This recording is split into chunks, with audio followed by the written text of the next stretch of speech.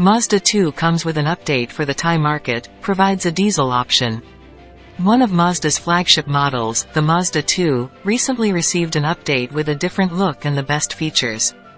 After being launched in Japan, the Mazda 2 facelift will land its tires in Thailand. Although these changes are not significant, Mazda also presents one other variant with a different grille design.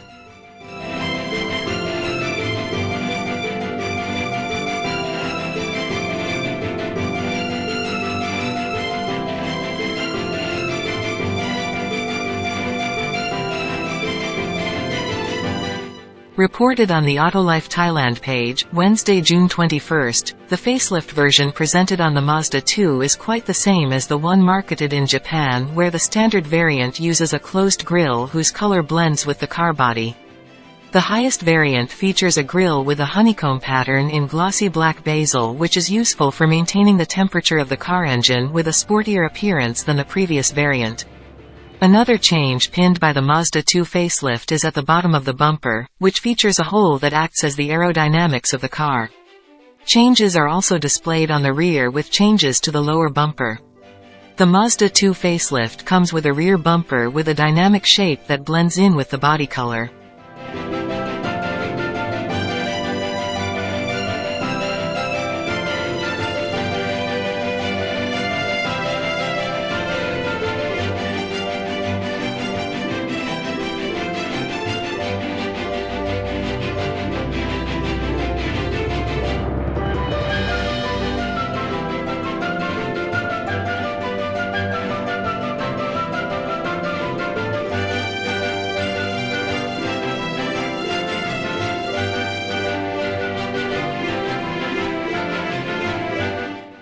Mazda offers updates to the interior with several color choices and the latest trims. Although adding interior color options, the Mazda 2 facelift still uses leather seats equipped with a HUD and touchscreen that can be connected to Android Auto and Apple CarPlay.